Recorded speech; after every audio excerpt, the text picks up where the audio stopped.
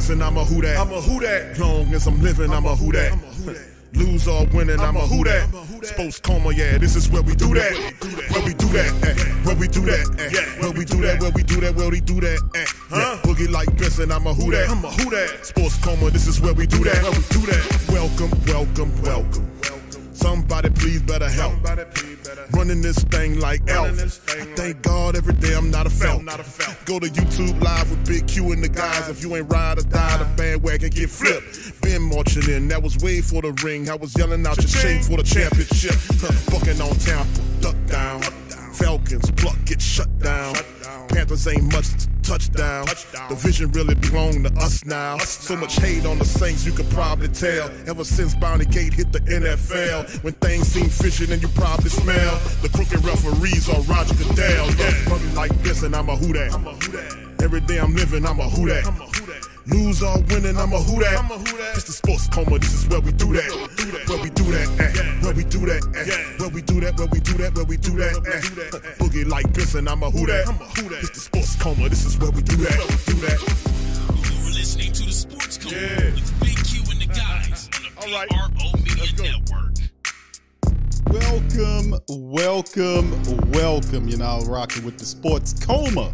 Big Q and the guys, where we have intense, entertaining, educating, and enlightening sport talk from your favorite sports fam.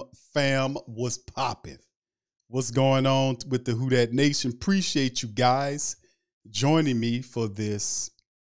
What day is it? This is Wednesday. It's Hump Day, man. Shout out to the fam.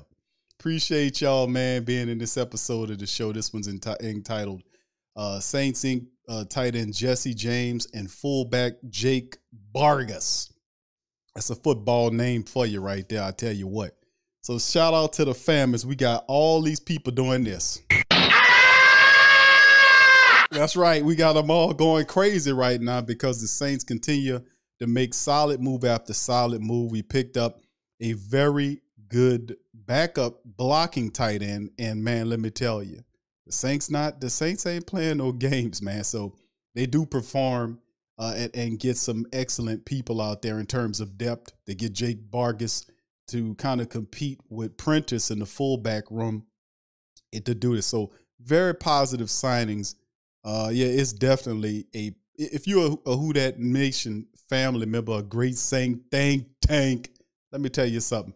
Y'all the guys should be very high in terms of your perspective on the Saints and their signings. You should really do that. I'm right on that, right? He ain't lying. Thank you. So this is the reality that the Saints are doing some very stellar moves. So let's cover this news note and item. Shout out to the Saints. Let's say Saints Homes. Hold on. I'm sorry, fam. My little stuff got in the way. All right. So anyway, to the Saints News Network, shout out to the peeps out there. Much love to them as they covered this one too. And we add this guy right here. So the Saints had two players today as the team announced the signings of tight end Jesse James and fullback Jake Bargas and the release of kicker Alex Quevedo. The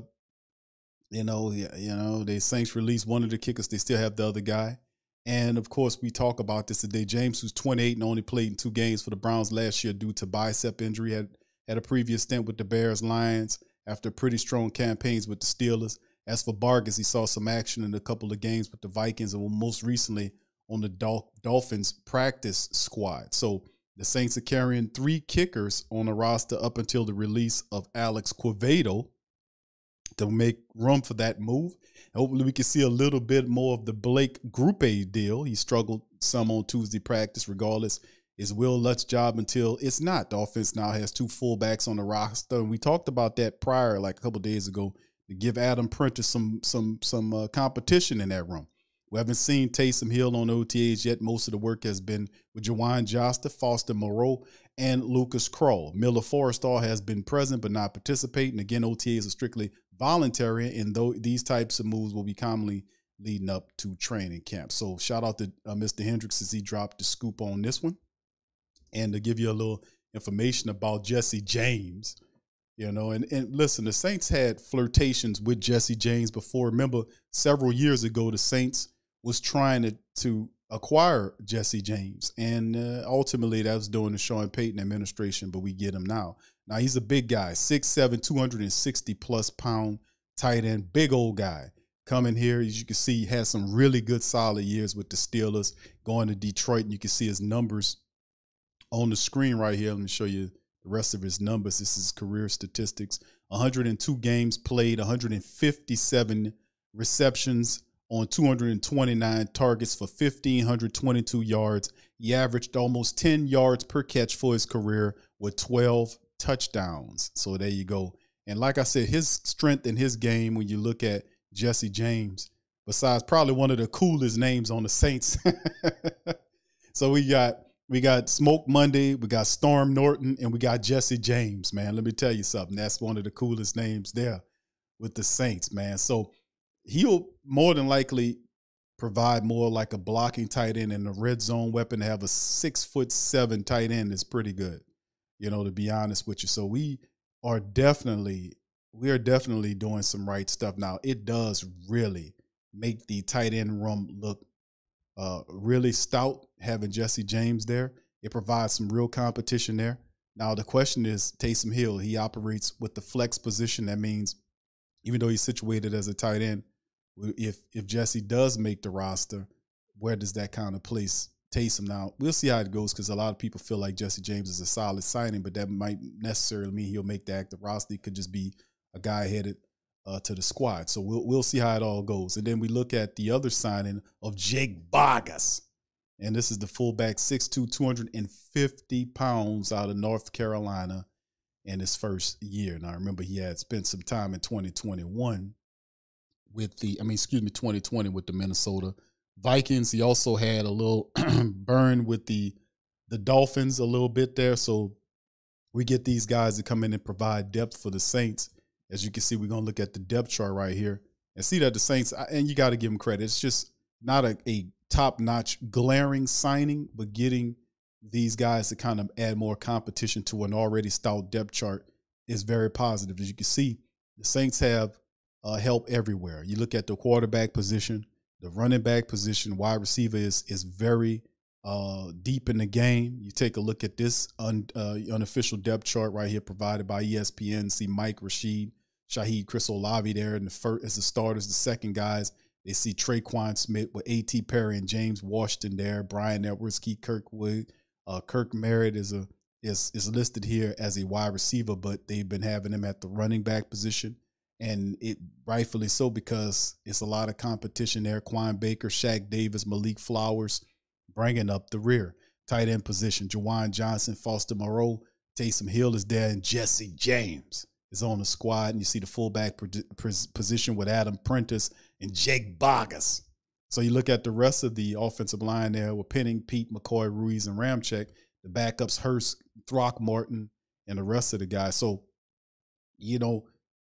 man, I'll tell you what, man. You look at the quarterback, the running back, wide receiver, the tight end position. The Saints have done a good job of fortifying these positions. Now, of course, as we get closer and closer to creeping ever so close to the season and getting to the camps that, the big camps where you see all of our guys right there, you got to be stoked for the Saints offense. You really do. Not to mention the fact that, what's a big component to when you re-sign Juwan Johnson, you bring on Foster Moreau, right, fam? And then you bring Jesse James along with Taysom there in the flex position. What's really intriguing and interesting is that we talk about Coach Clancy, who the Saints brought in as the new tight ends coach. That's the caveat here, fam. We talk about Coach Clancy, who will be coaching the tight end position, and he has a really stout and excellent portfolio and resume when it talks about dealing with guys from the tight end position. We're talking about old school suckers like LG Crumpler, who he helped out. And it's just like, it's going to be really cool to see that, man. That's a big part of the fun times that we're going to see here, because we got these new coaches here, man. And Clancy Barone is a guy that has a pretty damn impressive resume in terms of coaching up the tight end. So I'm going to really be looking at Mr. Barone and seeing what kind of moves that he can make. and improving. Now, he talking about Barone. He had 4 players that he worked with that was voted to the Pro Bowl with 4 different teams. The Falcons, he had L.G. Crumpler. The Chargers, he had Arsenio Gates. He had Julius Thomas from the Broncos. Y'all remember him? And Kyle Rudolph from the Vikings. That's who Clancy Barone coached up. So those are some pretty good players. And the Saints have Juwan Johnson there, Foster Monroe, and they have something to work with in the tight end group. So I'm really excited with Coach Clancy Barone being in here. So, yeah, Tuck Graf says, Jesse James, I like the name. I like the game. Yeah, he's a hardcore blocking guy, man. And that's the thing. So he also does what he do. So, yeah, it's going to be cool, man. I'm really happy for what the moves the Saints are making. And shout out to my boy Scoob, who reached out to me. He was dropping some game. And I agree with what he was saying in terms of Dennis Allen. We talked about this on yesterday's stream on Patreon. For the family members that want to do that, you can join us by looking in the link tree. The link is there for our Patreon, where they highlight. We look at, we do film study, and then it's a lot of lock content that's available on our Patreon, or become a member of the channel. What's intriguing and interesting, we kind of go over and talk about Dennis Allen and what makes Dennis Allen different. They're not really, a lot of the media people are not really kind of pinpointing or going at Dennis Allen saying, kind of going over and say, well, Dennis, let me ask you something. What makes you different this year? Now, we had all these new players. We got new coaches coming in, but what did you change internally about yourself as a coach? What did you learn going forward, how you can improve yourself as a head coach in this league? We need to have that type of discussion to get more analytical or get inside of his mind to see exactly what moves he's making. But if you look in terms of his mind, if you look at the team, we talked about it, about last year's team, he had a lot of Sean Payton guys there. This year's his guys. If you notice his interviews, he's a lot more relaxed, a little bit more confident. You look in his eyes and see that he is in a better space in terms of comfort. So you got a lot of these guys that feel good about Dennis Allen that he gets along with. One of those guys is Mr. Joe Woods. We're going to play an interview in a moment to let you hear. I don't know if you ever heard him before, but I never played him on this platform before. But we're going to listen to him today and get pick his brain and see how he sees the game. Very smart guy. And he owes a lot to Dennis Allen. Dennis Allen gave him jobs before several of these guys that he knows. So Dennis Allen has Joe Woods, and Joe Woods could be the key to this whole thing. What do you mean, Q? Joe Woods is the defensive coordinator. The Saints did not have a defensive coordinator last year. Yes, they did, Q. They had Ryan Nilsson and Coach Chris Richard. They had them split. No, they didn't have nobody there. That guy was a defensive line coach. The other guy was a secondary coach. And he couldn't pick between the two to say, I want you to be the guy. No, this is different. You actually got a person that's actually occupying that position while another guy coaches the defensive line, another guy runs the secondary. That's a big weight off of Dennis Allen's shoulder, because what it allows everybody to kick up and report back to Joe Woods, and Joe Woods then goes to Dennis Allen. So if any discipline or anybody needs to be gotten on, Joe Woods handle it on the defensive side, and the offensive guys handle it on their side. You see what I'm saying here? Because that's not his strong suit. He's not a confrontational dude. He kind of shrieks away from that. He's not a confrontational guy. So having a Joe Woods, who's a people person, a really smart guy about the schematics and schemes of how things go from a defensive standpoint, that's kicking up and reporting back to Dennis Allen, who Dennis Allen respects and really likes a lot, to the point where he can get game from, and they can kind of come together and decide on which plays are best for defense. You see what I'm saying? It takes a lot of that off his shoulders. Is that why he's looking like that? You feeling a little bit more relaxed here? Joe Woods? This could make a lot of sense. So we'll see if this could work here, because it does take a lot off of his shoulders to have an actual person there and not two people that's doing two jobs. Like you got the defensive line coach. No, the defensive line coach is coaching the defensive line. That's it. Secondary guy coaches the secondary. And you got an actual person there as a defensive coordinator who will get the blame, even though Dennis Allen says, I'll call the defense, I'll call the plays for the defense, and Joe Woods handles everything else. That's a big deal. Will it work here? We'll see. We'll see. But he most certainly definitely looks more refreshed, and hopefully it'll work out for the man. You know what I'm saying? Because if it don't, you know what time it is. It's put up or shut up, baby. It's put up or shut up. He ain't lying. Thank you. So anyway, let's move forward, man. Let's keep it going. We're going to get and talk. There he is. We're going to talk to the man himself right here and hear from this interview right here from Mickey. This was on Sirius Radio, XM Radio the other day. I'll play a snippet of this interview. I was trying to find the whole damn thing to play and react to. I couldn't find it. But if y'all know where the entire interview, just put it in the comment section and I'll react to it later. But this is a little bit from Mickey Loomis talking about the Saints. It starts with the relationship that Dennis Allen had with Derek. You know, he was there in Oakland when they drafted him, and was thought highly of him. We've all thought highly of him as a player over the years. And look, an opportunity comes up.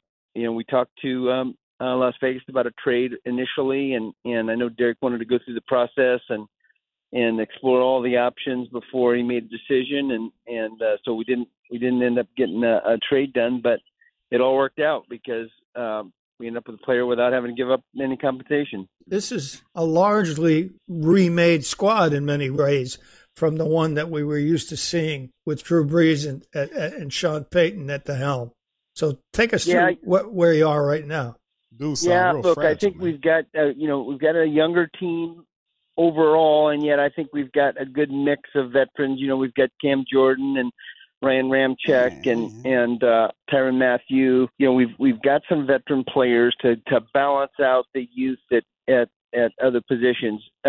Look, I'll be honest with you. We're counting on a couple guys that have missed time with injury. You know, Mike Thomas has missed the better part of the last 2 years, and we're counting on him to get healthy and get back to his form. We're counting on Marshawn Lattimore, who missed 6 or 8 games last year with some fractured ribs and lacerated kidney. And so, look, we're counting on those guys to get back and perform at the level that they've performed at in the past. And then we've got some young guys like Chris Olave and Trevor Penning and Eric McCoy and Cesar Ruiz who are what we think are ascending players and expect improvement. And we'll see what happens. Mickey Loomis, ladies and gentlemen. And this is really cool. Like I said, the game plan between the Saints, right? Because we know at the end of the season they ran from the family base. They really did. They ran. But what they were able to do in terms of get on the same page, they've actually went beyond to make the Saints offense and defense, to give the guy everything he possibly needs. I mean, that's all this is for Dennis Allen. All this is the quarterback he took in the draft high. These are his people. A lot of these defensive guys, some of these guys that you're bringing in these are his folks. So the Saints have really went above and beyond, even to the point we're bringing John Gruden to the team. Adding and bringing John Gruden to the squad. That was another big one. That was really astronomical in terms of what they're trying to do. Now, there was a bit of backlash for that, and I'm going to probably get you guys' take on that, later on. But the reality is that when you look at what the Saints are doing, and I'm a tough grader. I'm a hell of a grader. I'm not going to tell you no different. I'm a tough grader. I'm sorry. I'm just saying. I'm a tough ass grader. And even me with all my toughness and my roughness, I still got to give the Saints high marks, even though the rest of the league is not doing that because they don't believe in Dennis Allen, because Dennis Allen, truthfully, hasn't really given us something to really talk about in terms of regular season wins. All this is still off season. And remember, I'm feeling pretty good in the vibration, and it's very positive. But at the same time, fam, I'm looking at it and I'm saying to myself, I love what they're doing from a free agency and draft standpoint, undrafted standpoint, and signing these guys and fortifying the depth of these position groups. But at the same time, I'm still being very patient about what I'm seeing, but being optimistic at the same time, saying, okay, all right, I like that. Yeah, that's what yeah, okay, cool. All right, y'all guys are hitting it. All right, yeah, cool. All right, you guys are crushing it. And then when the season comes on, that's when you have to take all of that talent and then move it onto the regular season and begin to accumulate wins. In this first year, I really do believe that the Saints will gain some traction depending on how the Saints offense gels, how fast it gels, I still think the defense will be good. I just think the offense will be better. I really do think that. I think, and it's not totally on par in terms of the offense. The Saints gave them a mean running game and some security blankets for tight ends. We got wide receivers all over the place, and it's all in a matter of time to see how these guys kind of get it together. But really, if the Saints can just keep it simple, reestablish that play action at first, we can just start doing all the type of stuff that we love to do, that we wasn't able to do last year, the consistency, a lot of positive stuff. So, yes, very cautious optimism from my end, but still in all cautious, very optimistic, by the way. So, for the family members say, Q, what you think? I'm giving it some thumbs up. I got to tell you, baby. I got to tell you. Anyway, let's move on to the next thing, man. Let's hear from Jameis. Jameis backup. He says Saints backup Jameis Winston believes he still is capable of starting in the NFL. And, of course, Jameis knows what he does. Let's peep out what Jameis had to say, family, if y'all didn't hear this. Here you go. Is it a little different this year, like Matt?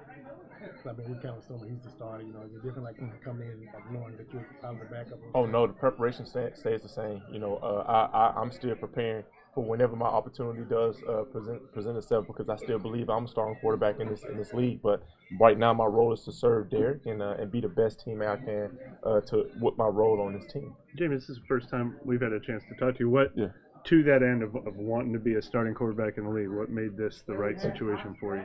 Oh, well, it's just very familiar. I trust this organization. I believe in this team that we have, a great defense, great offense. And last year, you know, we had a lot of opportunities to break open some games. But with the addition of Derek, I think he's going to bring a lot of good things to this team. How do you feel? I'm getting healthy, man. But I feel good. I'm still working. It's going to be a working process. But I'm just excited that it's football season. I'm excited that we get to go out there and toss the ball around, and everyone just is back. You know, it's getting closer to my dream, man. Which injury still has to get back to 100%? Which ones? Well, just I think the main thing is my overall health. So I'm just going to continue to work on that. I can't really get particular with you on because overcompensation of other things has opened up other stuff. But the main thing is just focusing on getting back holistically healthy so I can be my best when the opportunity presents itself. What have been your early impressions of Derek? I think he's a fun-loving guy. I think he's a great leader. He's relatable to everybody. He's high energy, and he's just very bright. What are some things about him that you learned that you didn't know, like before he got in? It's not much that I didn't know about him. Me and him are pretty close until when we came into this league. So I always look from afar. I always admire him as a quarterback, and he's done some great things. I'm just happy that he gets the opportunity to have a great defense and get a chance to team up with Pete Carmichael in this offensive scheme and do what he does best, and that's throw that ball. You said you trust this organization. You're familiar with this organization. Was there anything that had to be mended, or sit down and talk and feel good about, you know, where you two were after last year? I know there was some question about, you know your role and how it was communicated to you and stuff. What made you feel really good about that? Well, because I think whether it's upstairs or in my accountability is to the best dependability is availability. And the past 3 years or so, I've been banged up, so the leadership, they have to continue to move forward. And I just know when I first got here into this organization that we were going to have, some of the top players, we're going to have some of the best coaches. So in terms of trusting this organization, I just know this organization, especially during the Sean Payton era, has been very successful. And Dennis has basically carried that over because he is built to be a successful head coach. So for me, my accountability is just focusing on my health and being ready when that opportunity presents itself. Is there anything you're doing differently? All right, that's Jameis Winston. I'm going to play a little bit more of this, fam, but this is what Jameis does, man. Jameis has grown leaps and bounds since coming here, has pretty much fell in love with the culture, still feels as he's that guy. And the truth of the matter is Jameis could have definitely went back to Tampa Bay if he wanted to. They have freaking Baker Mayfield over there. So he could have went back to Tampa and started over Baker Mayfield. I mean, I don't even think they would have gotten Baker Mayfield if Jameis Winston, he'd have decided to leave. They would have picked him up. So thank you, KB. Shout out to KB. Says, I'm excited for the season. Hashtag I'm a who that. Shout out to KB. Much love to you, Queen. Appreciate you. Much love to the fam, man. Appreciate y'all being up in this thing. Scoob, Jerry, JT, everybody, man. Thank y'all. Dana, I see you. Queen Slade, I see you. Reginald Trine, much love, fam. Ro, St. Doug, what's happening? Darrell, everybody. Lori, I see you, fam. Much love, brother Gundam, Big Ken, T. Roy, everybody, man. Appreciate y'all being up in this thing. Daniel, I see you, fam. Who that? So, yeah, Jameis doing his thing, fam. You hear Jameis talking up, being positive, man. And, you know, things happen in the NFL, and I most certainly want to see Derek Carr. I think the Saints offense with Derek Carr, what he brings, you study the film, like I've talked about it, he brings explosive plays back because of his deep ball ability. He throw that damn deep ball like it's an intermediate pass. I mean, it's just easily just drops it out there, and it forces defense to create space underneath. That's our game. Once we get that, you giving Jamal Williams, Elvin Kamara, Kendre Miller, you giving them space. We're gonna eat your lunch.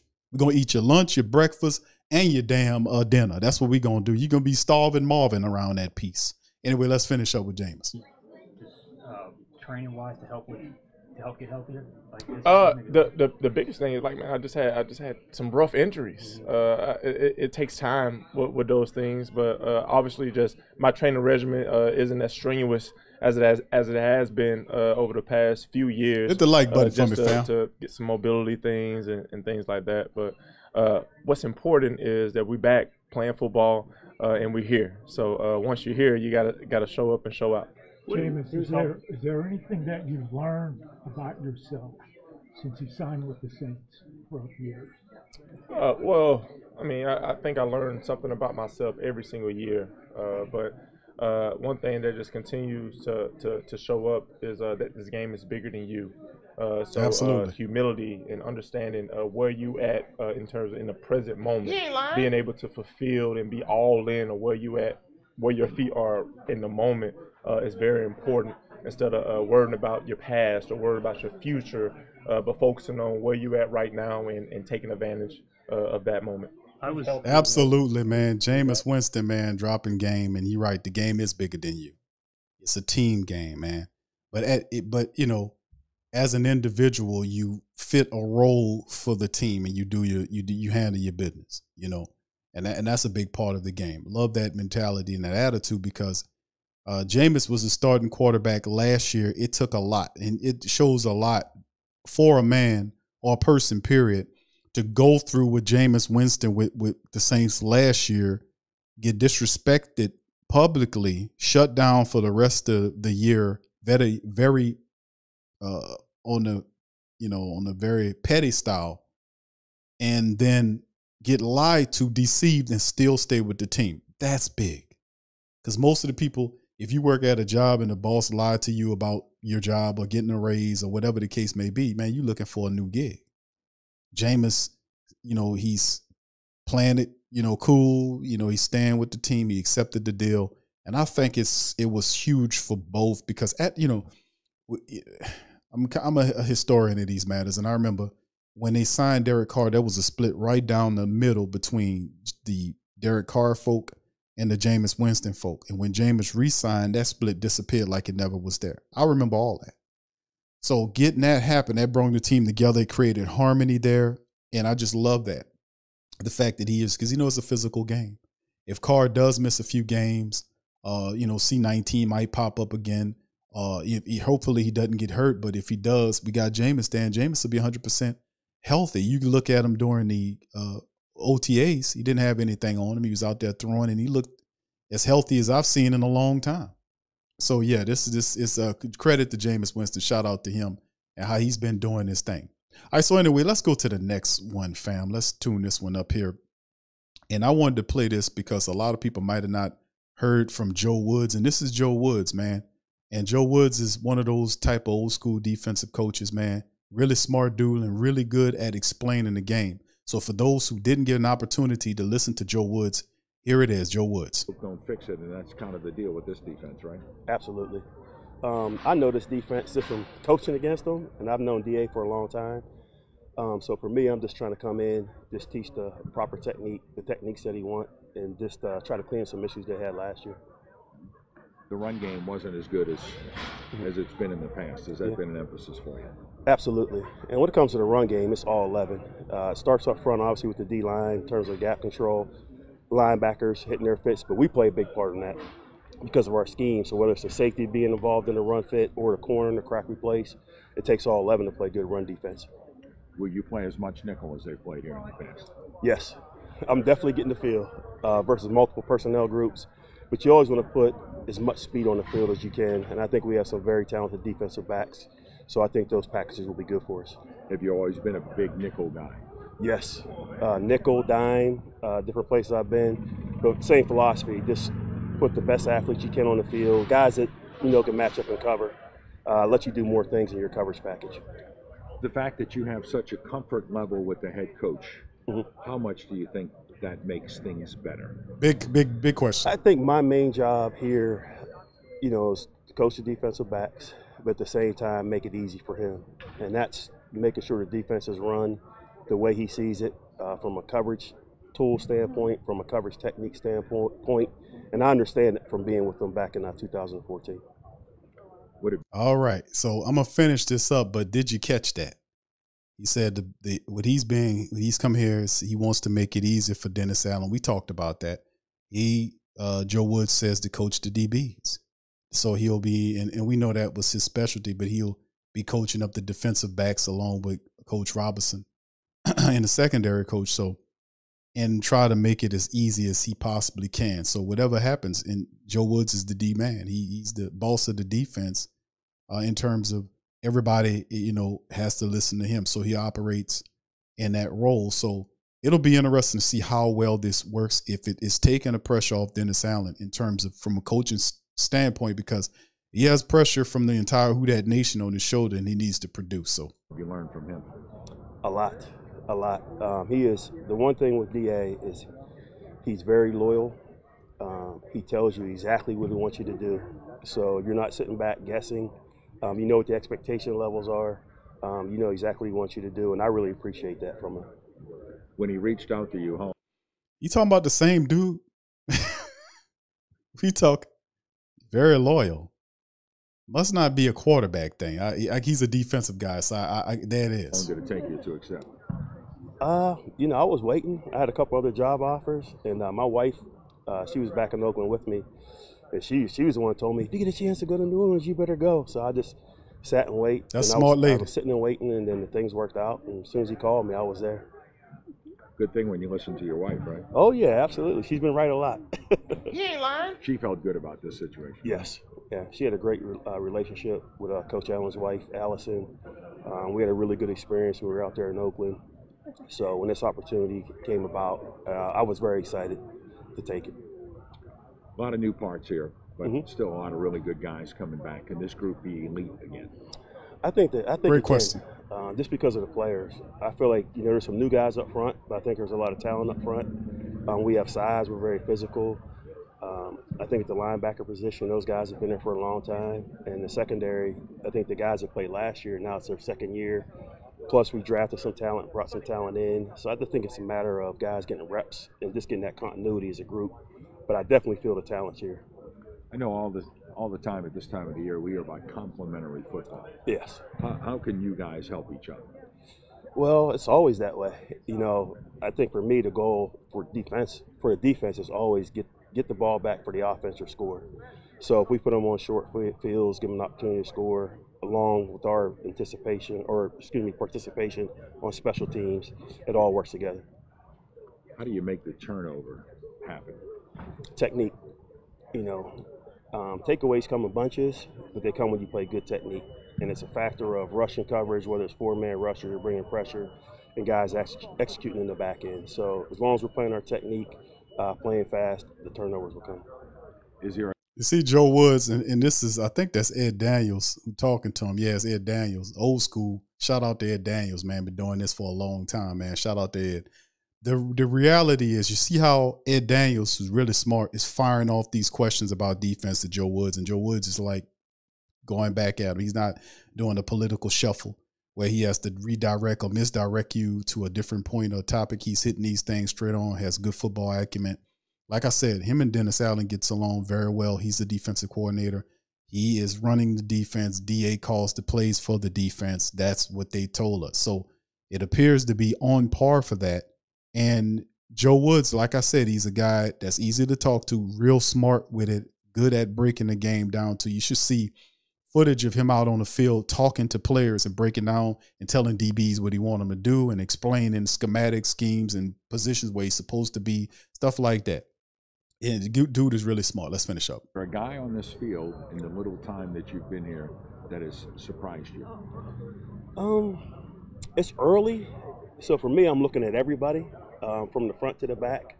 And there's guys that flash at times, but specifically in the back end, I think there's been some young guys that we brought in.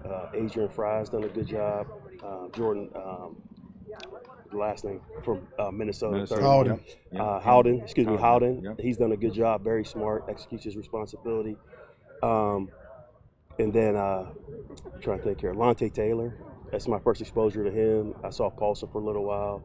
Roby. So different guys flash at different times and different days. I work with Roby, Coach. But again, I think we have a lot of talent back there. So you seem like a very calm, measured person. Is that always the case, or will you get on guys a little bit? No, I try to be. I'm more nervous here standing in front of this camera than I am on the football field. But I think you do a lot of your coaching in the classroom. You do a lot of your coaching in practice. And then when it comes to the game, you put all the work in, so you want to have a sense of calm. When the bullets are flying. So that's always been me as a person, as a coach. So I'm going to try to stay that way. How involved will you be in the play calling? Right now, DA's still calling it. We've had some discussions, privately, just in terms of how things are going to go. But for me, it's to make sure that the operation's good with the coaching staff, with the defensive unit, help prepare in terms of game planning, some things I can help him with that I see. But he'll continue to call it. And as we move forward, I'll get involved as much as he needs me to. All right, Joe Woods, fam. Straight like an arrow, giving you the game. Real mild man. I said, like, family, y'all going to really like Joe Woods, man. Going to really like him. Really good, smart guy, modest guy, really good at breaking the game down. And the players are going to love Joe Woods, man. He's a football coach. He's the type of coach. He don't spit in your face and, when you're fussing there, you need to be over there. No, that ain't Joe Woods. Joe Woods, as you can see, a mild-mannered, easy dude, pretty cool guy. You would love to have him as your defensive coordinator. He told you pretty much, Dennis Allen, like we said, his job is to run the defense, take that off of Dennis Allen. And he would definitely get some feedback from Dennis Allen. Dennis Allen is think as much as I think about Joe Woods in terms of how smart he is and how articulate he is with the game and such. He would definitely include him in that as well. You would definitely want to have that type of relationship with your defensive coordinator to help just to have some input on the play calling on the defense. So I like Joe Woods, man. What can I say, man? Real cool dude, man. I hope y'all do too, man. Not bad at all. And then, of course, we're going to take one from the wire. The Saints finally aren't ranked among the NFL dead money lenders. Let me tell you something. I told you. It was taking a while, but the Saints finally aren't ranked among the NFL dead money lenders. They aren't top 5. They aren't even top 10 for once. The Saints have a very manageable sum of salary cap resources left over from past contracts. Per the cap over the cap's estimates, the Saints rank number 12. How about that? Around the league with $24.5 million tied up in defunct deals with their former players. The bulk of it accounted for past restructures and defensive lineman David Onyemata over $10 million, Marcus Davenport 7.6. There are also a couple of recent draft picks who left dead money hits behind, like quarterback Ian Book over $300,000, tight end Adam Troutman, the fish man, over $200,000, defensive lineman Jordan Jackson $132,000. And he says, now let's be clear, $24.5 million is a lot of money. Getting better production out of those draft picks and managing contract situations, veterans would have curbed the cost. I think they gave up too soon on Jordan Jackson, to be honest with you. Y'all remember him, the defensive tackle out of Air Force, but it's a steep drop from where they've been. It should be noted that it's almost 11% of the 2023 salary cap. This time last summer, in the wake of the defensive back Malcolm Jenkins' retirement, the Saints had a staggering $33.3 million dead money charge, which ranks 6th highest in the NFL, almost 16% of the 2022 salary cap. That's comparable to the $33.7 million they shouldered in 21, taking up over 18% of the 21 salary cap. Saints have expressed a desire this offseason to begin managing the salary cap more responsibly so they aren't paying so much money towards guys who aren't on their roster. This is a positive step in the right direction. Yeah, well, let me tell you something. Didn't I tell you I was going to manage that cap back to the middle? So you guys, I can't tell you. You guys better start believing. This is a positive step in the right direction. It'll pay off in a big way in recent years ahead. New Orleans currently sits under 2023 salary cap by about $11 million, give or take a couple of $100,000, and they're in good shape to add more experienced talent as the offseason continues, baby. So there you go. So a lot of positive, the money, the acquisition of talent and players and coaches. Let us not forget the coaches. We just played Joe Woods, love Joe Woods. They had Coach Robinson at the secondary that Coach Woods will work with in collaboration with. Clancy Barone, the new tight ends coach. You got a new defensive line coach, and Todd Grantham that they added. They have some Jari Evans as an assistant coach to go along with Coach Doug Marrone. The Saints have added some very experienced coaches to the staff. How does that turn out? Plus the maturation of Cody Burns in the wide receiver room. We are looking pretty good there. We still was able to keep Coach Ronald Curry, the passing game coordinator, and in combination with Pete Carmichael there. Hopefully he gets more intake from him along with Carr and how we guide the team from an offensive standpoint. But a lot of pressures on Pete Carmichael and the offensive unit to stay steady and be a top 5, top 10 unit. And I think they have what it takes to be that and more, baby. Let me tell you something. All right, so anyway, let's keep going, fam. We're going to hit our final article right here. And I want to play this for you guys. Give me a second here. Let me see. I'm going to play this for you guys. So hold on here. Let me see how you guys, hold on. I'll play this for you guys. Tell me what you think about this. This is a snippet from WWL Radio. This is Detillier breaking down, the Saints bringing in John Gruden. Tell me what you think about it, because I'm getting mixed emotions from the Who Dat Nation. I want y'all to tell me how y'all feel once y'all hear this. Here we go. Things that gets brought up a lot over the last couple of days has been the fact that the Saints have brought in John Gruden. And you got to understand, in the past, before John even got back into coaching, he was a regular here with he was buddies with Sean Payton. They coached together in the Eagles way back Philadelphia. In the day. And they brought in, I've seen Tom Coughlin here, Jamora, Mike Martz. I think it's only been brought up because of the controversy what happened with Gruden. It's not so much because these guys, a lot of the older coaches, they like to stay connected in the business and the fact his connection to Derek Carr. Well, you could be a paid consultant or you could be a consultant. Now, I think he probably volunteered to come out to the Saints because, like you said, he's very familiar with Derek Carr. Pete Carmichael, why? Because it's like a fraternity who you network with. Why wouldn't you want to know, like through the games and what was the plays like Derek Carr really had the utmost success? So why wouldn't they do that if they have that opportunity? It's not like you're hiring them. And Dennis brought it up in the press conference is that we're not changing our offense because Gruden No. But he could maybe give us a little tidbit of something. Mike, it might be a handful of tidbits. It might be something in critical down and distance, maybe like 2-minute offense or something. That it might be a handful of tidbits. You take notes. We're going to try that and see how that works where Derek Carr is at within our scheme. Now, if you're a conspiracy theory guy, and, this day and age, you have all of those kind of people in society. Oh, no, let me tell you, everything is a conspiracy. But now, I can tell you this, Dennis Allen knows he has to win. He knows you can't go 3 straight seasons without being in the postseason. Pete Carmichael has to be successful as an offensive coordinator without Sean Payton. So Pete Carmichael wants to succeed. So I wouldn't be surprised in the future. Now I'm looking at 2024. I don't think John Gruden's done. That I could see John Gruden potentially coming back before he could be a head coach again, maybe being like an offensive coordinator. No, the emails, I think we are a forgiving society. You might say, oh, no, Bobby, Gruden went over the line. But a lot of people will probably send texts or emails that they're not proud of.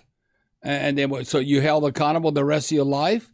You can ask for forgiveness, whatever. So that's why I wouldn't be surprised he goes back to TV. That's why John. Look, he was outstanding on ESPN on Monday night. Like he was getting paid big bucks. Now they're really getting paid the big bucks, but they're trying to cut back. Look at Tony Romo. I think he had to take a pay cut, but I think Troy Aikman's still making about 18, 20 million with Monday Night Football. But that's a different tangent, story. But looking at Gruden, he didn't forget football because he got in trouble, Mike, and he's familiar with Derek Carr. So yeah, why wouldn't you want to pick their brains? But it's like, oh, you wouldn't believe the number of people that have stopped me. Bobby, what do you think? The Saints hired John Gruden, and I was like, oh. It's like I almost pretend I didn't hear it. I want to walk away. And I just turn around and I say, no, they didn't hire John Gruden. He's like a consultant. You have a consultant in different business. You might have a consultant in coastal erosion. Okay, you have a consultant in engineering, in the lawyer business, Mike, doctor in business. You've been a consultant before. And so. But when you're dealing, look with the water in Jackson. How they wanted you to go be a consultant, trying to turn that around. I wouldn't be surprised if Flint, Michigan called you up. Mike, I know you experienced dealing with... Okay. All right. Anyway, what do you guys think, man? Put it in the comment section and let you know. If the Saints hired John Gruden, I think I polled the family members a couple of shows ago when this broke, and people were misreporting the fact that the Saints hired John Gruden as an assistant. And I said, no, they didn't. They didn't hire him as an assistant. That's not what the reports was saying. Word on the street was he was in there for one time, and then that was it. He was in there trying to assist and give giblets of information on how the Saints could use Carr in the Saints Sean Payton style West Coast system. That's what they were trying to do. So, but with that being said, the informational aspect of John Gruden coming in there to tell Pete Carmichael and the offensive brass and the head coach, listen, you need to do this with him versus this, that, and you do this, that, and the third. They could have, that could have been a phone call, but getting him down there to talk and kind of get it, that's a whole nother thing. But there's, like I said, it's different thought processes on the Gruden thing. I think ultimately John Gruden, for the several years that he was the head coach of the Raiders and he had Carr there, he got the absolute best out of Carr, including, I think, the final year that him and Carr was together. Carr almost had 5,000 yards that year. Now, granted, the passing yards was up. The interceptions was also up. So he was throwing a lot because, he had to. The team, they weren't a very complete team. They were still, even though Gruden was there trying to build them and make them into something, they still had some issues. But Carr overall is a very talented quarterback, and with the proper guidance, if we can do just some of what Chucky was doing with him in Oakland, and at the same time getting them to keep them interceptions down, because I think he had double-digit interceptions, but he was still like 9 or 10 interceptions between his touchdowns. So if we can get him to keep his interceptions down a bit, I wouldn't be mad at the fact that if he throws for 27, 28 touchdowns versus 10 picks or 12 picks, even that's not bad to me. But in the end, if he's healthy and in the Saints system for all the weeks, man, for the entire season, you're looking at 4,700, 4,800 yards. I wouldn't be surprised if the guy hit 5,000 yards in his first year with the Saints. I wouldn't be surprised. If you look at everything the Saints have in a wide open offense, they're going to be promoting Derek Carr to get that damn ball down the field. So I wouldn't be surprised if him slinging it and averaging 230, 240, 250 yards a game at least, because that's his style of play, is to get the ball up the field. Explosives. But that being said, what's the thought process on this interview I just played right here? And I don't really listen to Bobby Hebert. No disrespect to Bobby Hebert. He tends to meander too much for me into stuff that, and starts cheerleading a bit for stuff at times. And that's just his style, but it's okay. But what do you guys think about that? Put it in the chat. Let me know how you guys. Shout out to you, man. Who said that, man? I just happened to peek up at that. And 504 Cole says he be drunk. Hey, but shout out to Bobby Hebert, man. We went down to his restaurant, the Cajun, what's it called? The Cajun Cannon. Man, listen, man, it was good. When Lowe was down here and the Falcons got beat, me and Lowe and his wife and we all went down there, and my girl, we all went to down there and we went and ate at the Cajun Cannon. It was good, man. I got to give him a shot. Matter of fact, my mother, happy birthday to her. Her birthday was yesterday. Happy birthday to your mom. She went down there and had her birthday dinner at the Cajun Cannon. So yeah, that was pretty good. I referred to. I said, "My, they actually pretty decent." But anyway, what do you guys think about the comments that was made here about it? Do you agree? From a football standpoint, it makes sense, but a lot of people kind of touchy on the other stuff, and rightfully so. Understanding that, I don't know the particulars behind it in terms of the man apologizing. I don't know. I didn't look into it that far. Maybe I should. Telegraph says consulting. It's a big business. I couldn't consult you on it. All right. Thank you. Jared will say, I'm trying to win football games, so whatever it takes, let's go. I hear you, Jared. Reginald says, yes, Carr was good. Well, Gruden, why not? Pete need all the help he can get. Family, who that family? Tedra says, wouldn't sell my soul for a championship, but that's just me. All right. Telegraph says, I'm looking for every avenue to find the best approach. I'm not a Gruden guy, but he is unique to the situation. Scoop says, a car cuts you off in traffic. After you catch up to it, you call the drive the biggest racial slur you could think of. Might you be a racist? What it do, pimpin'? All right, all right. What's up, Uncle Deuce? Shout out to you, fam. Shout out to you chiming in from North Carolina. All right, shout out to you, fam. Darrell. Ari, that's right. Thank you, bro. Appreciate you. Yeah, she had her birthday yesterday, man. And she said, son, I don't know what you be saying on that show, but I sure enjoy watching you. I said, you know what? I might be doing all right if my mama, who's not a football person, can sit there and watch a whole show and not know what the hell I'm talking about. You know, I think I might be hitting on something now. I think I might be a little good there. All right, so thank y'all. Appreciate y'all, man, giving us a shout out for our birthday. Yeah, man. Yeah, I went. We chilled out on Memorial's Day. The boys, everybody. We had a fantastic time, by the way, man. So shout out to moms and the fam. All right, so yeah, this is cool. This is very cool.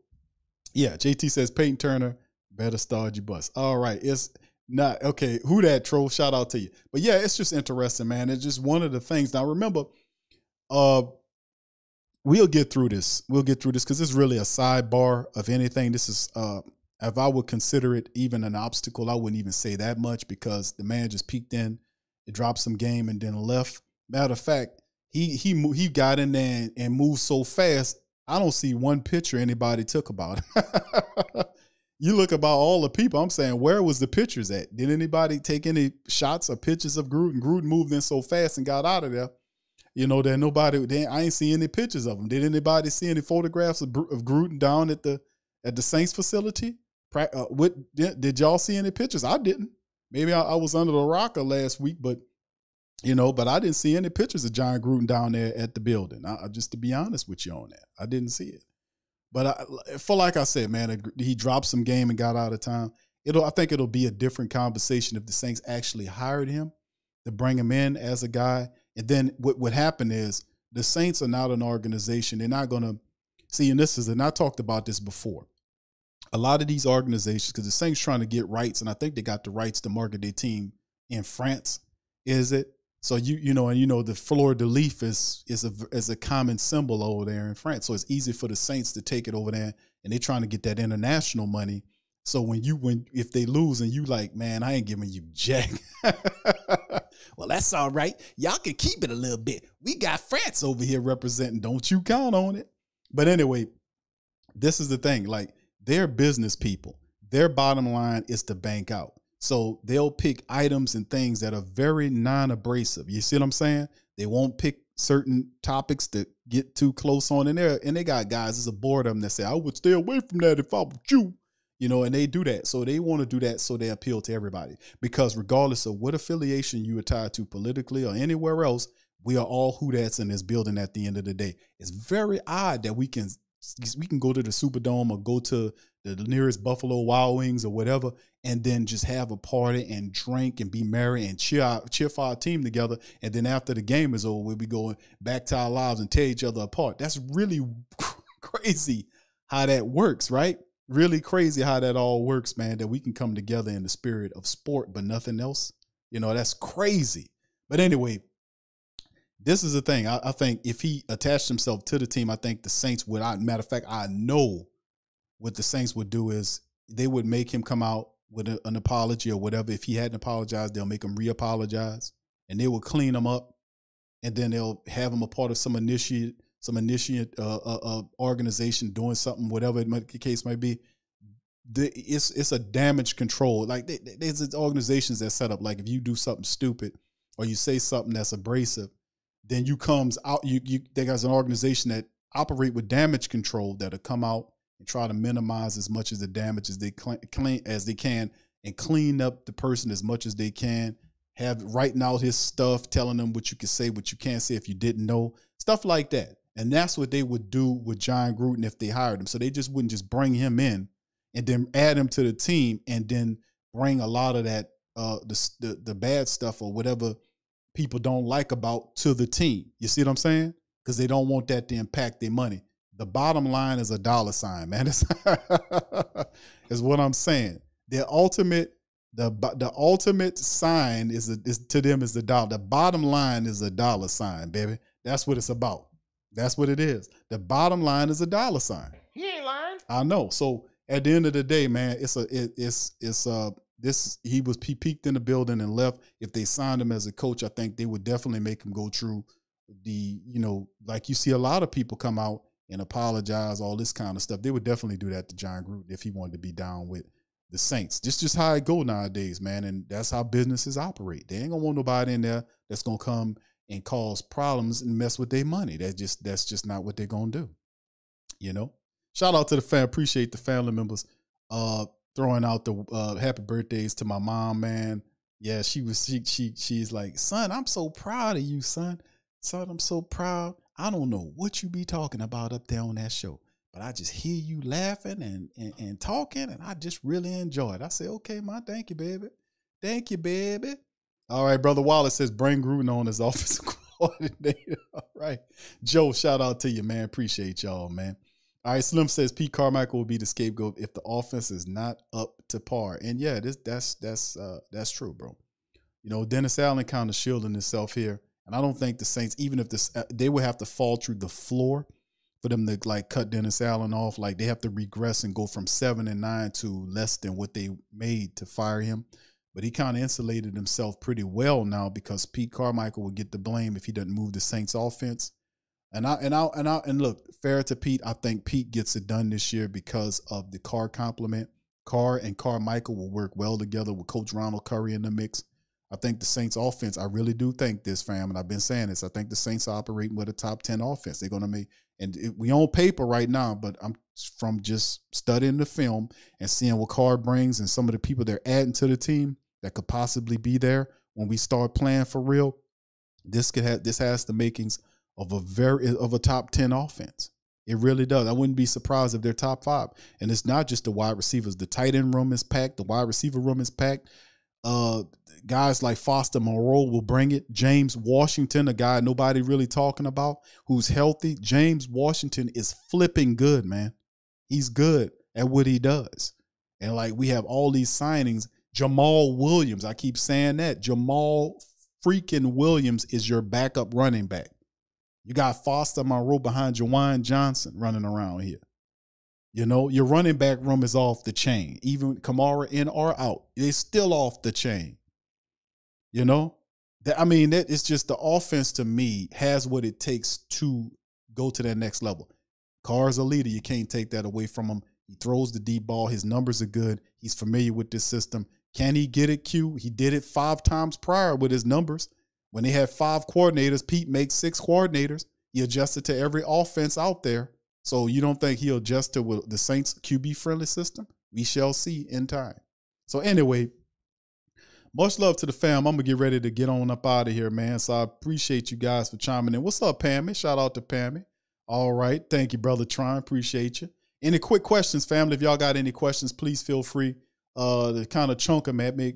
I'll take a few questions before I get on up out of this thing, man. But throw a few questions at me, fam. If you have any questions, I'll answer them right quick. So, yeah, so some of the guys, fam, let me get this picture off of here. Some of the guys, and I have the Saints depth chart right here tuned up, right? And like I said, when you talk about some of the guys the Saints added, now just giving a few guys, Jamal Williams to me is like a super special signing for the Saints. I mean, phenomenal. The money was good. This guy is awesome, man. His energy, his ferocity, great vision. He had 17 rushing touchdowns, 17 rushing touchdowns. A lot of his touchdowns came in the red zone, and he finds a way to get in that end zone. You're not stopping him. 6 feet, 220 plus pounding, speed, cut ability.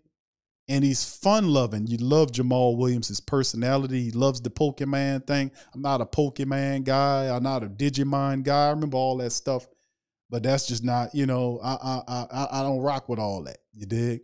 But I know about Gundam. I know about Outlaw Star. I know about what's the one I was watching the other day? Oh man, I forgot. See, I forgot. But there's a lot of them, man, that I used to watch back in the day. What was the dude? I'm getting up there. I forgot the guy that's the assassin. That was one of my favorite ones from watching from back in the day. Y'all know who I'm talking about. But that's cool, brother. You're rocking with that. But Jamal Williams, man, to me, is one of the best ones that's out there, man. Let me tell you something. He's a really solid dude. And this is your backup running back. Big things popping in the city. Another dude, like we talk about James Washington, this brother right here, 27 years old. He has some injuries, but James Washington is good, man. He's a good player. He has some pretty decent years with the Steelers. Like he went there, you can see he had the 44 catch year when he averaged over almost 17 yards per catch in that 2019 year. Now he has some injuries, but this guy got speed. His hands, let me tell you something. James Washington is flipping good, and the Saints added him to their team. So as you marching through some of the depth chart, and these not the starters, these are the guys behind the starters. Then you add this guy with Foster Monroe, very solid tight end that can block as well as, he can block and catch the ball, soft hands, nose carb, has some good years with the Raiders, and what he was doing. Matter of fact, in 2022, he had his best year, 54 catches. Averaged almost 13 yards per catch for Foster Monroe, and he's a LSU guy. He's a hometown kid, and he's back. So, I'm really proud and happy for Foster Monroe. Plus, he's a fighter, man. He fought through that damn cancer. So, for people that's dealing with that affliction, Foster Monroe is a person that people can look to and say, hey, man, never give up. Look what Foster Monroe did. So, this is just few of the guys I'm talking about from the offense that I really like. When we talk about Jamal Williams and James Washington, Foster Monroe, these are guys that are veteran guys that will be solid contributors to him. So I really want to see what James Washington fit among these other guys. And then when you start talking about all these young guys that we like a lot, man, all I could tell you, man, is that I'm looking forward to all of the fantastic stuff that's coming from us from an offensive standpoint. And Carr, man, all of the weapons that we have should make for interesting football. Let's see. So JT says, Q, do you think Peyton Turner is a bust? I won't say Peyton Turner's a bust right now, brother JT. I wouldn't say he's a bust right now, even though I think for his career, he just has 3 sacks in the 3, I think this is his 3rd year of being here, if I'm not mistaken. So no, I won't say he's a bust yet, bro. I won't call him a bust yet, even though we know Davenport definitely qualifies as a bust. But Peyton Turner, from my understanding, word on the street is that Peyton Turner is healthy. And even though Granderson is there, the Saints are going to make Peyton Turner earn that job. Now, and you don't get me wrong, Carl Granderson is the safest bet of all of those guys because he is perhaps Carl is ready for a jump. Now, he's been kind of the guy the Saints have kind of been grooming in that position. So now that Davenport's out of the way, remember, Carl Granderson had, 5.5 sacks last year. And now they got Carl positioned as the guy opposite of Cam. Now, will it stay that way? I don't know. But Carl Granderson, man, is a guy that really grew up in the Saints defense. So that'll be a good question to see where he is in turn. Could he be a full-time starter? Because he's been a damn good reserve guy. Can he start full-time? We'll see. But he definitely have the motor. He has the speed and ability. He got to be able to play the run as well as the pass. And Carl Granderson, we shall see. But Peyton Turner's a guy that got to really step up and show what he can do this year because he does have the first-round grade, and the Saints does they want to see him earn it, man. To be honest, but I'm not gonna call him a bust yet, bro. I'm not gonna do that just yet. All right, Tedra says used to be big. QT. Yeah, I've been slimming down, man. Let me tell you something, bro. I thank you for that, man. Hey, listen, bro. You know, I've been kind of jumping on some game, brother. Let me tell you something. Listen, for the family members, man, I drink me a glass of pomegranate juice every day. Y'all look that up. That's pretty good for the family. Really been helping me out. I snack on my pumpkin seeds. That's really big as well. I was talking to a friend of mine, letting her know that, about the attributes that come with. I've been drinking my alkaline water. I've been doing my little walking, my little running. I've been doing my sit-ups and put-ups. So yeah, it's time, man. I'm 40. How much? I'm 40. 46 years old. I'm 46. That's right, 46. So, as I get older, man, I'm taking my health a lot more serious than what I did before. I played football before, and I kind of have a busy schedule. So at times I don't have time to kind of work out, but I'm making it work. You see what I'm saying? Because there's opportunities that's moving up in the future that I have to be able to get right for physically. So I have to be in the best shape that I possibly can be. Plus, it's a component as a parent and my children, playing basketball with them and being active with them. And, you got to stay on your square. You got to make sure you're in good shape. So those things really help me out. So, it's cool. All right. So anyway, thank you for that, bro. Shout out to you, Tedra, for that. It says, you know anything about Adrian Fry? Yeah, they added Adrian Fry kind of late in the game, man. I want to say he's on here, man. Where is Adrian Fry at? No, he's not even listed on this list here. Yeah, they kind of added him a defensive back. I heard he made a few plays in practice. So, he was kind of a late addition to the party. Let me see if I could pull him up, because I think he should be on here somewhere. Let me see. I don't even see him on here. Yeah, they must have didn't add him on here. They got every damn body on here. I don't see him on there. Yeah. No, he ain't. There he is. Okay, he don't even have a picture. Yeah, Texas Tech. There he is. Okay, there you go. Adrian Fry.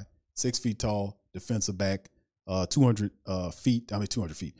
pounds out of Texas Tech, and the rookie. He has some plays that's going on. Is interesting about Adrian Fry is that I'm going to have to study some film on his brother. I heard about him. I heard about some of the stuff that where he came from out of Houston, and I probably had to be a subject of when we do like a on Q Big Q film study on Adrian Fry to see what he brings to the table. But we'll see, man. On that, that you got to watch out for these guys that kind of sneak up on the team, because I think he was one of the last guys they picked up on. So yeah, we're gonna have to look into him. All right, thank you, fam. All right, shout out to you, 50 Cool says, Q, you're a legend. The whole Who Dat Nation probably.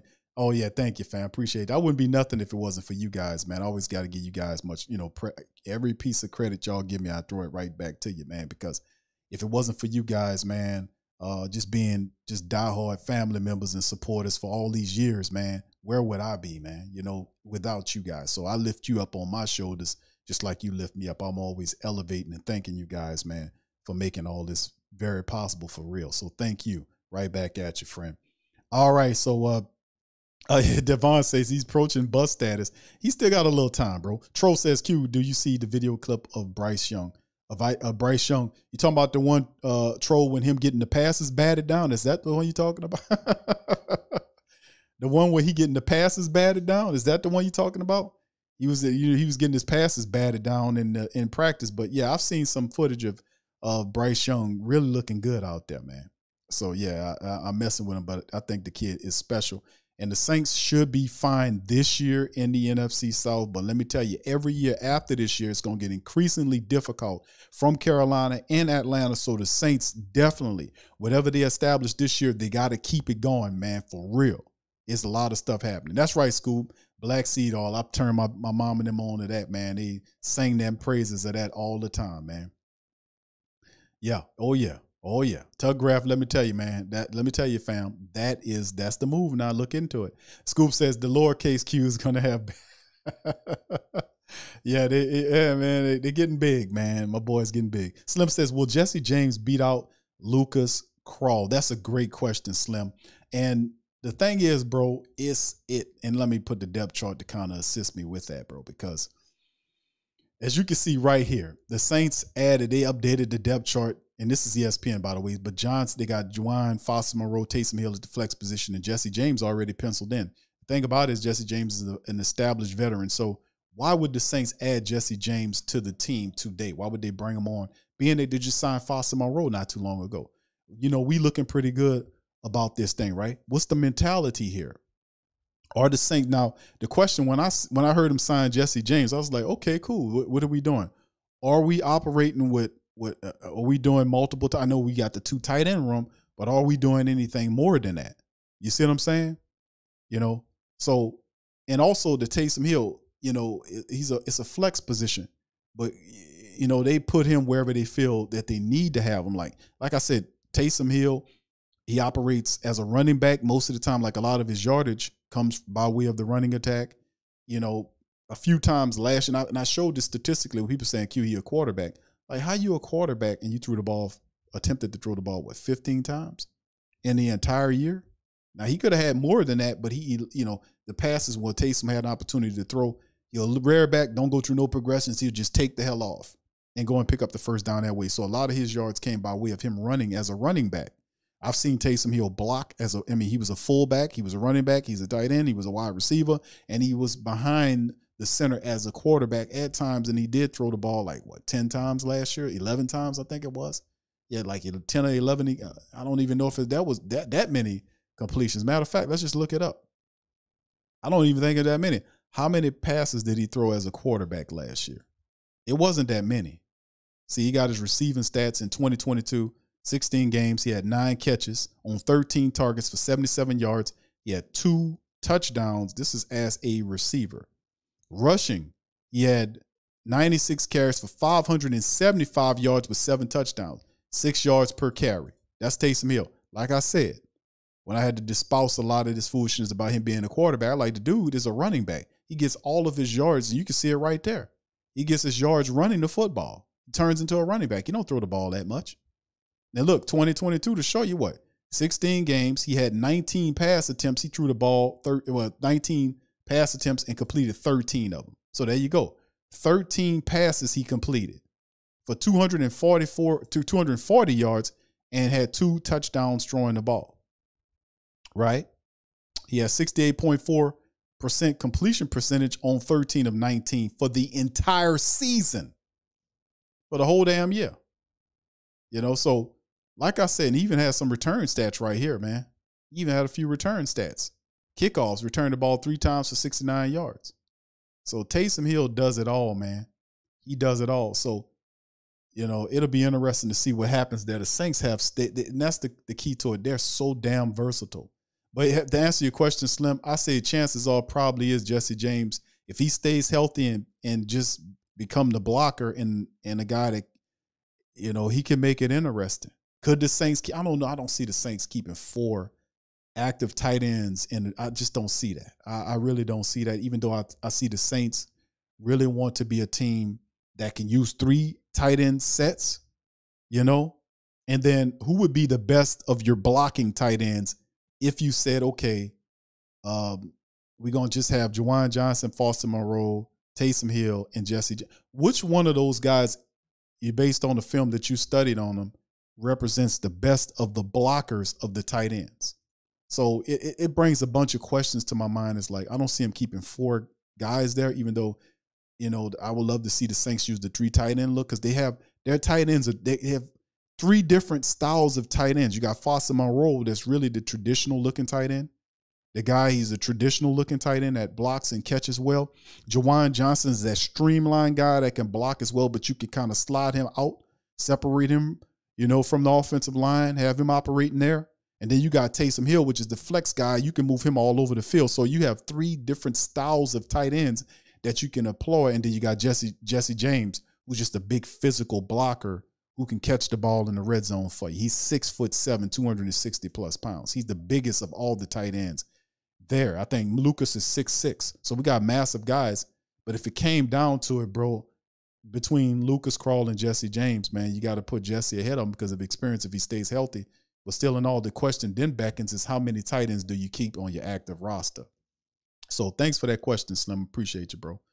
All right, any more questions, fam, before I get ready to kind of bounce on out of this thing, man? I don't see him keeping. T-Roy said, who's going to be the kicker? I think Will Lutz is going to be the kicker, fam. I think Will Lutz is going to retain his kicker status. They already got rid of Alex Quevedo to bring on both the new fullback we had. You're getting Jesse James, and then the fullback, Jake Bargas. So you bring them on, and then you get rid of Alex Quevedo to open up a spot for him. And then you still have Blake Grupe, who was missing all kind of kicks, but, you expect that early. Hopefully he centers himself. But in the end, it's going to be Will Lutz. And that's the thing. When you bring in 2 extra kickers to see where Will Lutz is, Will Lutz is a 7-year guy. Last year, he was kind of coming back off the core surgery that he had the year prior, and his numbers were really bad. As you can see, his numbers dropped big time. He usually is 82% field goal percentage, dropped to 74%. That was eye-opening. And then he's in the final year of his agreement. So, you will want to see him step his game up and take it to the next level there, man, because we really need to see, kind of better from Will Lutz here. And, they got the statistics lined up here from this regular season. Last regular season, you can see where he was missing up. Between 20 and 29 yards out, he was 6 for 6 perfect. 30 to 39 yards out, he was 9 of 11, not too bad. And where he really struggled on is anything beyond 40 yards. Like when the Saints were way out there, Will Lutz was 4 of 8 between 40 or 49. That's 50%. And then he was actually better from 50 plus out. He was 4 of 6 from there. And then he hit all of his extra points. He had 102 points combined, but his field goal percentage was 74.2%. That's the lowest by far in his career, even when in his very first year. He was always a guy that was 82 percentile, somewhere up in there. When you drop that low to 74% and you're making that kind of bread, then the people are going to be looking at you funny style. So in the end, I think Will Lutz still gets it, man. I think he still gets the call to be the guy, man, unless injuries occur. So, that's my take on it. All right, shout out to the fam. Thank you, T-Roy. Shout out. Yeah, I know, Slim. He still be out there throwing punts, man, That's why Taysom will throw that damn ball, man, and you throw it way up into the ceiling, man, and then, so, I mean, yeah, he don't have no feathery touch on them pads. I seen him throw a really nice ball one time, but they far and few in between. Because he don't really throw it. You got to throw it often. If you're a quarterback, you got to get into throwing the ball and getting the touch on the football, knowing where you need to place the football, how much of a touch you got to put on it. If you need to put some stank on the ball to get it between the tight window, all that stuff you have to kind of think very, in microseconds when the play's playing out. You got to be able to, make that judgment call in your head. Then there's the thing is a play clock as a quarterback. You got to be able to understand, clock and understanding how much time you got. 1 Mississippi, 2 Mississippi, 3 Mississippi. While the clock is going off, you're going through your progressions. And if you don't see something that you like, you got to get the ball off to your hot route or dump it off to your guy out the backfield. You can't, if you see guys coming in, you can't, see if you can get rid of the ball. Just throw it, throw the ball out of bounds or throw an incompletion that save you from losing yardage or possibly hurting yourself, taking a sack to kick you out of field goal range, like what we did several times last year with Andy Dalton taking sacks to hurt the Saints' field goal chances. It was just he took sacks and you didn't need to take them. That was the thing. I'm so glad that guy is gone. I really am.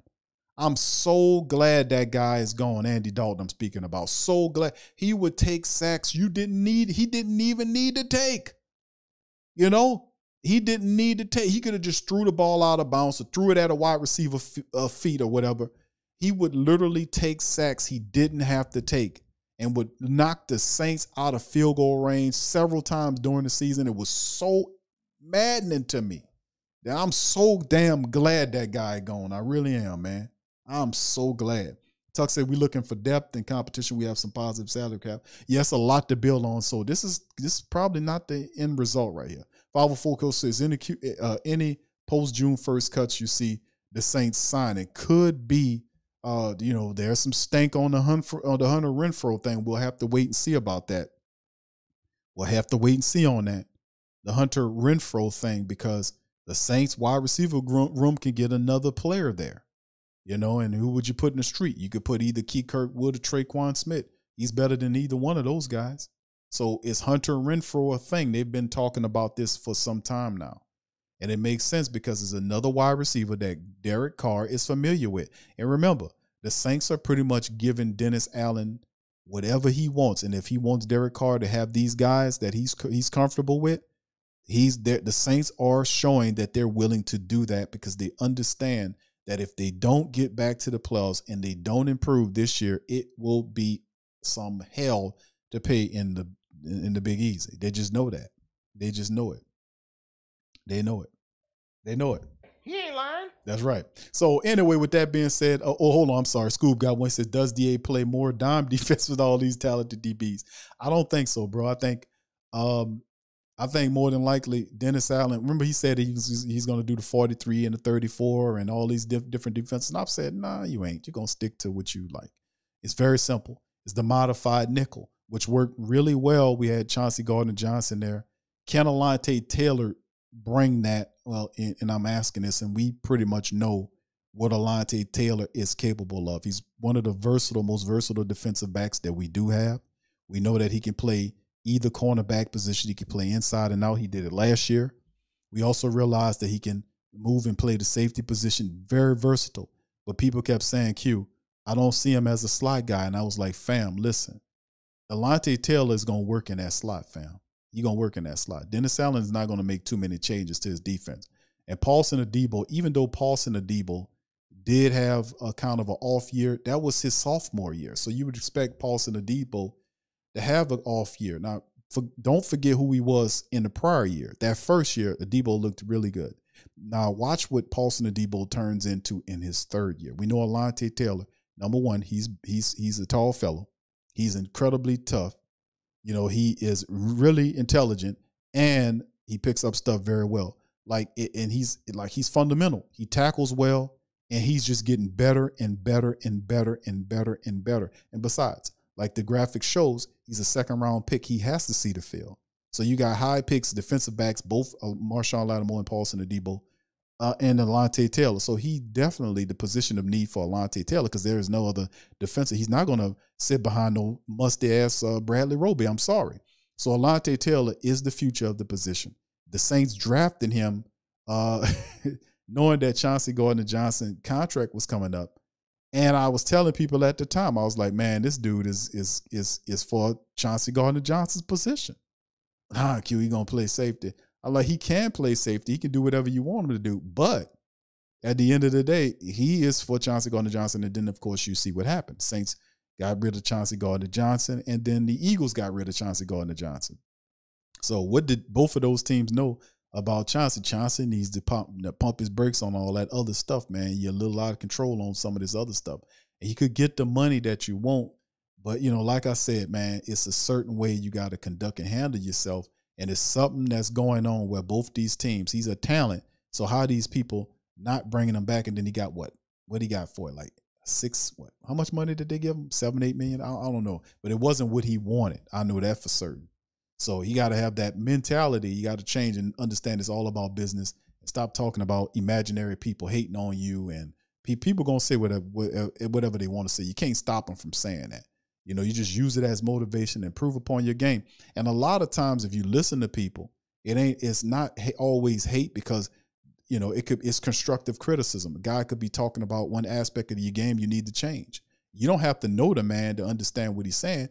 If it's a complete stranger and he giving you some real giblets of game, that's right, I said giblets, that's right, I said giblets of game sprinkling down on you, and if it makes sense, take it and use it. It's free game. It don't cost you nothing like you getting that free game. You ain't paying a damn thing but listening, you know, your time a little bit to that. So if somebody giving you some insight, they don't have no agenda to grind on you. They don't have any agenda to smash against you with. If a guy's saying you need to work on, you know, your skill, your attitude, a lot of time you got the talent, but you got to work on that attitude, man. You got to pump your brakes on your attitude, turn it to a real professional.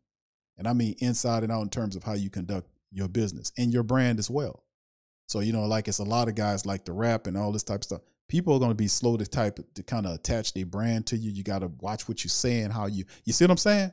It's all about business. And remember, we're not we're not totally out here by ourselves. Like, we like to believe that we are a separate operating entities. You're a part of the whole. You're a part of the whole. You're a part of the whole, and everybody else makes it all around you work.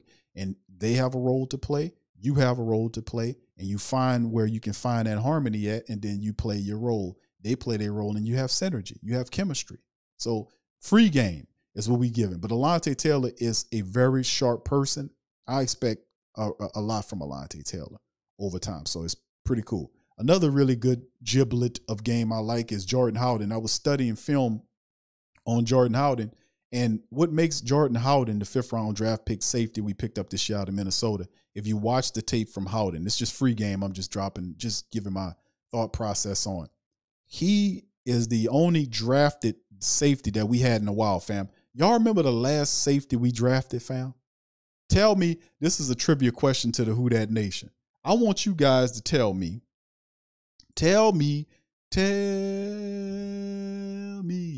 I want y'all to tell me who was the last safety the New Orleans Saints drafted, fam?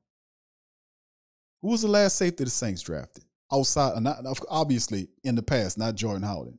But who was the last safety the New Orleans Saints drafted? Put it out there. This guy will be a force in the future for the Saints. Now, even though right now you got a very cluttered and crowded safety room, let me tell you something. JT Gray is a special team safety. You look at Jonathan Abrams, veteran safety, 1-year deal, right? Lonnie Johnson Jr., 1-year deal, right? Smoke Monday, they got him missing the team period. They got him on the back end. He got to step up. We got to see what Smoke could do, you know. But you got a guy that might dip in the safety room with Lonnie Johnson Jr. You got Jonathan Abrams like him. So Jordan Howden, to be honest with you, is a guy that we're looking at could be very special. That's right. That's right. The family nil, the last safety we picked, that was high was Marcus Williams, right? Think about that, fam. And then prior to Marcus Williams, yeah, you talk about Kenny Vaccaro, but there were other guys too.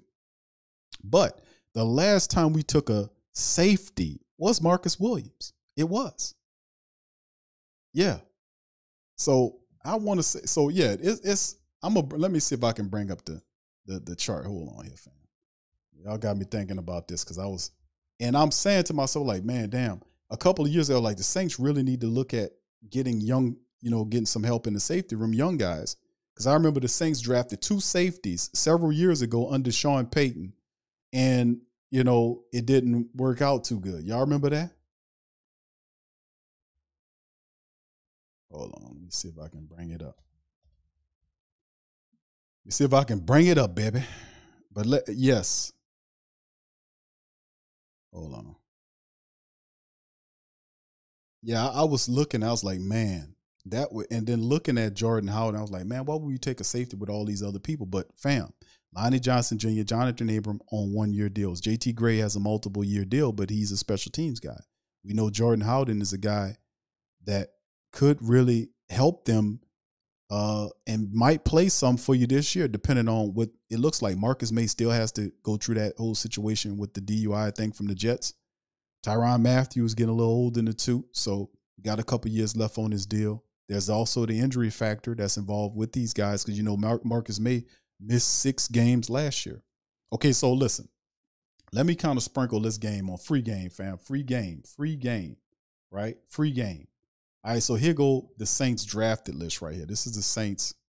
Let me see if I can kind of make that big. And I'm going to do this and then I'm going to skirt out. All right, so this is the Saints' entire draft history, right? As you can see, there's our guy, Jordan Howden, right here, 2023 5th round pick. Now, we go back in the day. Now, we know we talking about Alontae Taylor, obviously. I'm looking past Alontae Taylor, right? We talk about safeties, even though you can say, well, he does play the safety position. But you go beyond Alontae Taylor to the Peyton Turner draft. Boy, that was a crap draft right there, wasn't it? Actually, Pete Werner's keeping the Peyton Turner draft. Well, Paulson Adebo. I withdraw that. We still got a lot of players on here. Turner, Werner, Adebo, Young, and Baker are still on the team. Anyway, you keep going past the 21 draft, the 20 draft. You go to the 2019 draft. And then you see the last time the Saints picked up a safety was Chauncey Gardner-Johnson back in 2019, right? And Saquon Hampton. Y'all remember Hampton? Y'all remember Saquon Hampton? Yes, Saquon Hampton, fam. So it's cool to be able to get these guys. And like I say, even though Chauncey Gardner-Johnson was listed, as you can see, he was listed as a safety. You know, they had him playing in the corner, but they had Saquon Hampton. So in that year, we had Eric McCoy, and then in the fourth round, we got Chauncey Gardner-Johnson and Saquon Hampton, the safety out of Rutgers. And then Alize Mack, who I think he just caught on with somebody, the tight end. Remember Alize Mack from Notre Dame? And there go your boy Caden Ellis, bringing up the rear in the 2019 draft. But prior to that, we go back to this draft, fam. This is what I was thinking about. The 2018 draft with Marcus Davenport, Traquan Smith still hanging in there. Traquan, the only one from the 2018 draft hanging in there. 3rd round pick. You see Natrell Jamerson and Kareem Moore. Put one in the chat if you guys remember that. Put one in the chat. You guys remember that. And then the 2017 draft is Marcus Williams. As you can see, he was a 2nd round draft pick right here. So, yes, fam. Y'all remember them? Y'all remember Natrell Jamerson and Kareem Moore? Y'all remember those guys? The Saints picked them up.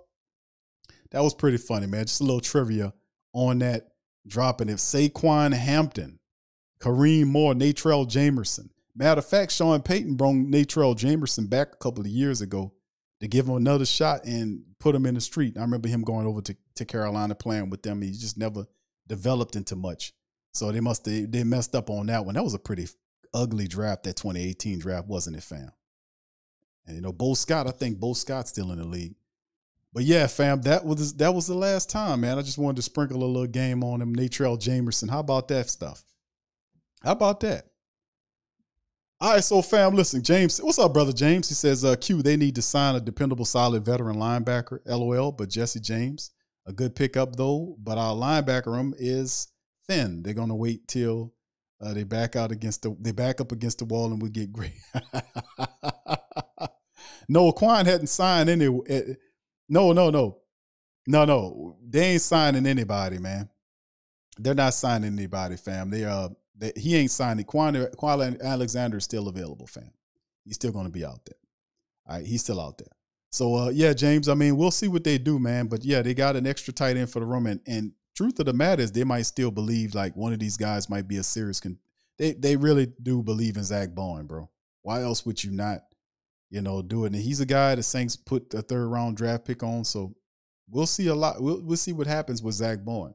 They're thinking Caden Ellis for Zach Bowen, perhaps. Zach Bowen was hanging out with the Watts, TJ, and JJ. Remember that? So I don't know exactly what the philosophy on Zach Bowen. We just got to keep an eye out on it. But remember, they did re-sign Andrew Dowell, who was a guy that worked several years ago. He was a good special teams guy for him, gotten some live action, had some positive plays, and then in the end, they got these young guys like Nick Anderson and Anthony Orji that they're happy about. But a veteran linebacker, there's still a lot of time left, bro. And I'm really pushing. Hopefully the Saints will add another interior defensive player, nose tackle perhaps, or a very girthy interior veteran defensive tackle or nose tackle to the mix before the mandatory camp start. Perhaps they add another solid veteran to the mix of linebackers that we currently have. There's still a lot of time left to play as we getting going. When the mandatory camps show up, then we might see something different. So still a lot going on, man. Still a lot going on. All right. Shout out to the fam. What's up, brother Dev 84 John? Shout out to you, my brother. Appreciate you. Pecan says, unfortunately, yes, I do. Yeah, I know. It wasn't much. Brother, what's up, General Gouda? Shout out to you, man. Appreciate you, fam, for being here. Anyway, let me get on up out of here, man. I appreciate all you guys. What's up, Richard? What's up, Kerry? Shout out to you, fam. Appreciate you. I see you, man. Bobby Space Ghost, Travis, I see you, fam. Night Ward, Larry, what's popping, baby? Princess Lewis, shout out to you as well. Good to see y'all in the building, man. Much love to everybody, man. Thank y'all. What's up, brother Mario? Shout out to you, fam. Appreciate you as well. So I'm going to get out on that, man. I'm going to pop up and holler at y'all on the Thursday stream tomorrow, fam. We're going to do it again and have some fun with it. But once again, the Saints make it pop. They add Jesse James and Jake Bargas, the fullback, to the team, man, to add some competition in them there rooms. So I'm going to get out on that. I appreciate y'all, man. Much love to the fam. Please feel free to hit the like button, hit the subscribe button, and check out the link tree. Join the Patreon, man, and help out the stream, man. It really makes a hell of a difference. I'm going to holler at y'all on the flip side. Who that? And I'm out.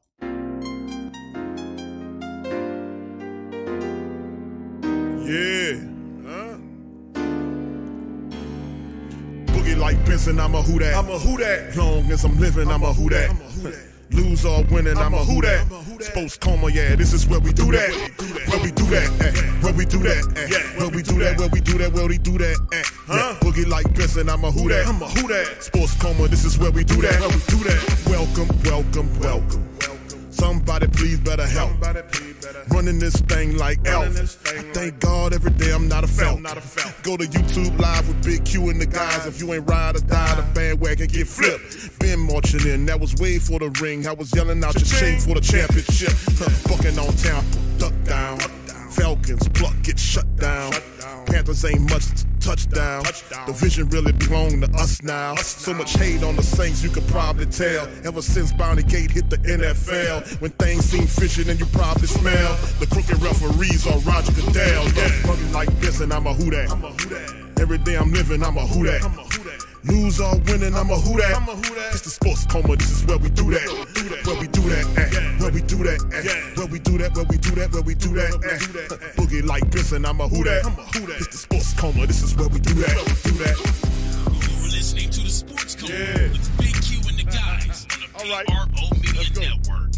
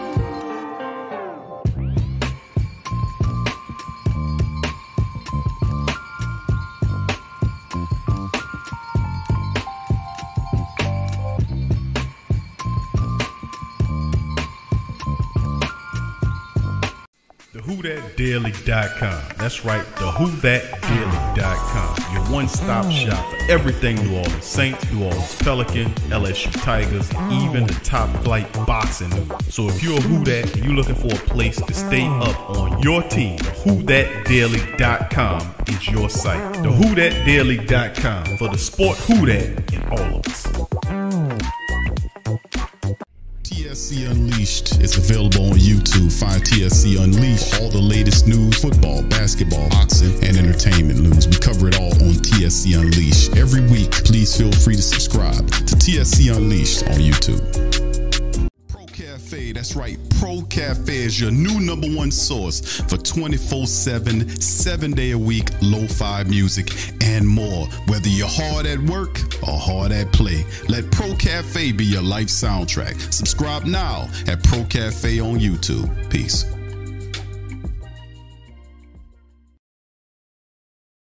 This video is sponsored by ExpressVPN. Sending data over an encrypted internet connection is like sending a postcard that everybody can see. When you're connected to an unencrypted network, Whether that's your phone, your computer, your tablet, your TV, etc., you're sending countless of pieces of really precious data that can be seen or intercepted by all sort of parties before it reaches its intended destination. But a VPN or a virtual private network creates a secure tunnel between your device and the internet. In other words, it puts an envelope around your postcard so they can't sneak a peek at your private correspondence. The ExpressVPN protects you from spies who use your data for their own nefarious purposes. ExpressVPN prevents your ISP from seeing your private browsing activity. It also stops governments and large corporations and websites that constantly surveil you and harvest your data for their own agendas.